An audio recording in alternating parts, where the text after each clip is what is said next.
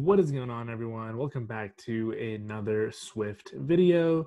In today's video, we're going to be talking about something that's not as much of a glamorous topic, but super important, and that is Swift documentation. So here we are on a NS Hipster page that goes over all the formatting of different types of documentation available to you, documentation inline in your code directly. I'm not going to bore everyone to read through all of this, but there is certainly quite a few different things available, and they are super handy, especially in professional projects and projects that you want to make sure are well built, easy to understand, and scalable. So we're going to get into some examples and talk about some cool little Xcode tricks to automatically also generate some of these documentation strings. So that said, don't forget to smash the like button as always. Hit that subscribe button if you're a returning viewer. Get Xcode ready, get excited. Let's talk about some documentation strings. Quick pause before we get into the video. If you haven't seen it already, I am hard at work putting together iOSacademy.io, a community where all of us iOS engineers can come together, learn how to build some of the top apps like Facebook, YouTube, and Instagram, in addition to interview prep to land some of these iOS roles at top tech companies. So if you're interested in the free and premium content to come, head on over to iOSacademy.io and enter your email address in the waitlist form, and you will be notified as content becomes available. That said, let's get into the video. All right, so we're going to get started by opening up Xcode, and we're actually going to be working in a playground instead of a project. So I'm going to come up here to File, New, and we're going to select Playground. We can stick with a blank playground, and I'm going to go ahead and call this Swift Docs, save it on our desktop, and let me expand this guy to give ourselves some more room to work. Let's also bump up the font size. So there's actually two main things that I'd like to go over, and one is markers, and the second thing is documentation strings.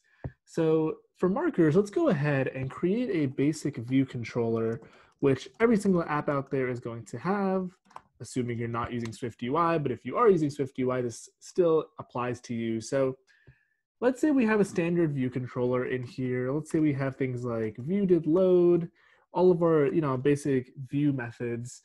And then we also have functions that are, let's say, button actions, so like did tap done, et cetera, et cetera. How do we go about separating our code to make sure it's nice and clean, even if we try to keep our view controllers nice and small? So that's where markers come into the mix.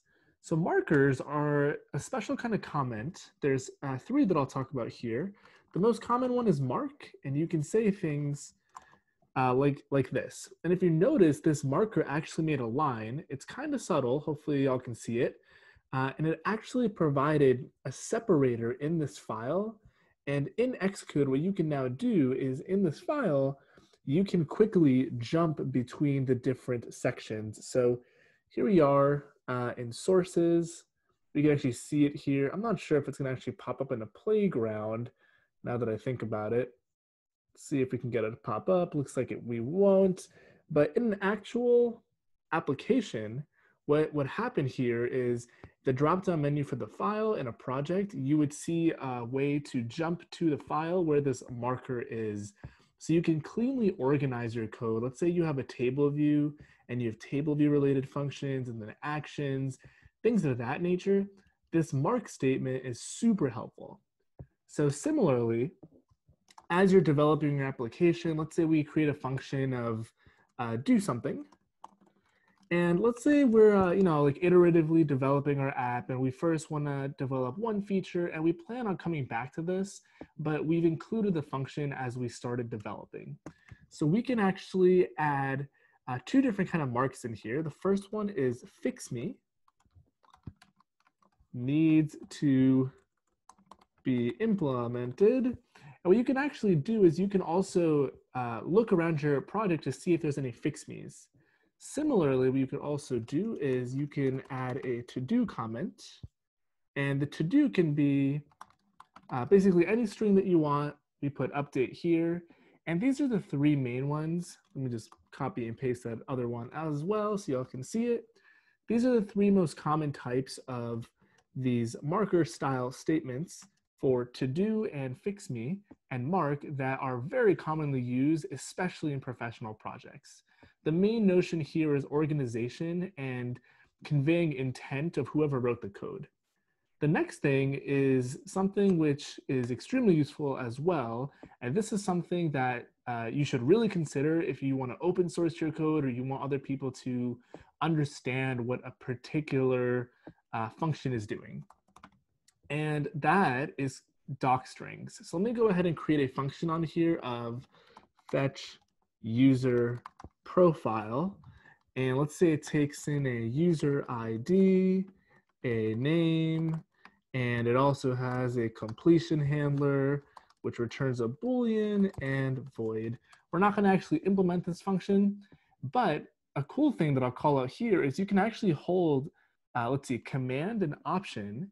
And if you hit backslash, if you take a look at that, it actually stubs out this documentation for you. So let's actually fill this in and see why this format is important and what benefit it gives us. So the first thing is a description here. So we're going to say fetch a given user profile.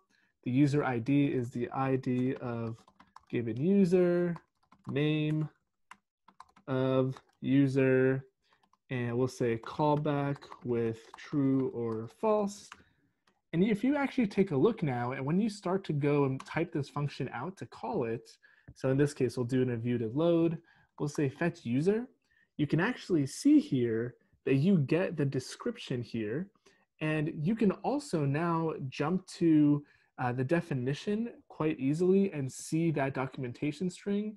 And what's more powerful about this is there's a bunch of tools out there that are open sourced and free where you can actually generate full documentation markup or websites based on this information.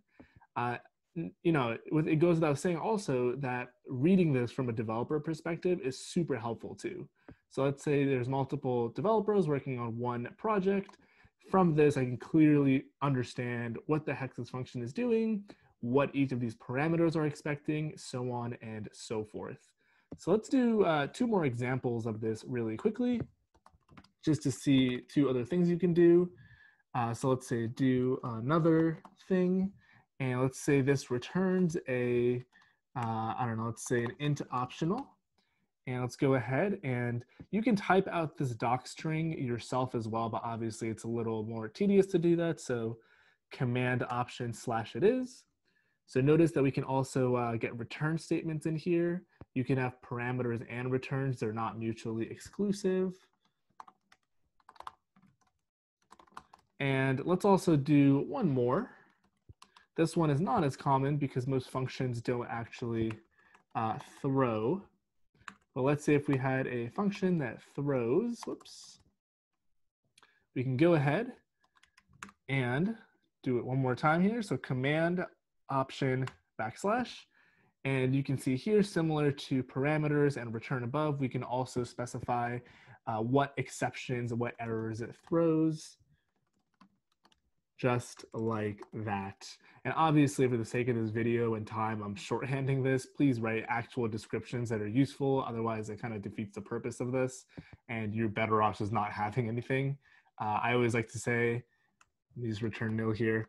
I always like to say that no documentation is better than wrong and inaccurate documentation. So definitely try to remember that as a virtue. So that's basically it. That is the summary of the things that I wanted to share. Before I wrap up this video, some closing thoughts. A lot of people overlook documentation and writing, you know, like these functions and doc strings, and they don't only apply to functions. You can actually, in fact, write them for classes themselves and things of that nature. And I think while it's true that it might be tedious and repetitive, and it might not make sense for your project, when you start developing professionally, even if it's for personal apps, when you go to update an app that's, let's say, like 2 years old, it's very helpful to know what you wrote 2 years ago. And I can really speak from experience of, you know, before Swift was even a thing, there's a similar concept in Objective-C. And when I would go to update some of my old apps that were written, let's say like 7, 8, 9 years ago, sometimes I would read the code and I would just want to pull my hair out because I had no idea what certain functions were doing, and I would have to go look through tons of code.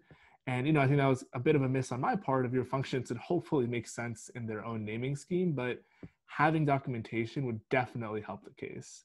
So that said, I'm not going to bore you guys anymore with this stuff. Make sure you hit the like button if you haven't done so already. Hit subscribe if you found the video useful and want to see more daily Swift uploads.